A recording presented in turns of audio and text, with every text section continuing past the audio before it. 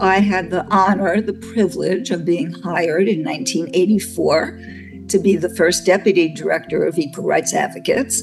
I had that position for over 10 years, which was just incredible. We had some huge, big, really meaningful cases. During the 80s and 90s, ERA really built on those firsts. They weren't just about trying to get access, it was about having quality jobs and enforcing every law that demanded that in this country, making sure that our intersectional identities were seen in every case we brought. And we brought a lot of cases. The case against the U.S. Forest Service, which was amazing. Our case against the San Francisco Fire Department. It was a race and gender discrimination case. It led to a landmark settlement that made sure that women and people of color entered and succeeded in the fire department. I was just so happy to work for a law firm where we could, excuse my expression, but sue the bastards.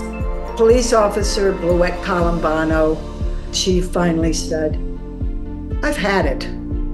This can't be allowed to go on." When you need help, you call the police. But in my case, I needed help from the police, so I called ERA. I got a pension for life and a settlement and my dignity. ERA helped me get my dignity back.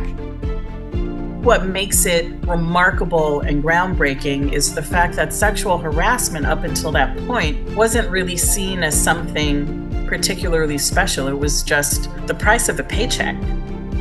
And ERA is like, no, that's not what school and work are for. So much of ERA's advocacy is about building power in our clients and supporting them in being their most courageous selves. In 1991, we represented undocumented workers in a tortilla factory. They were standing up for themselves, for other women in this position, and they were saying, this is who we are, and this is what we want, and this is what we deserve.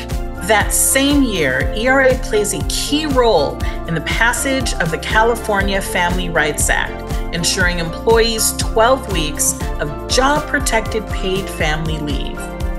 By the end of the 90s, ERA was building a nationwide gender justice movement, case by case and state by state.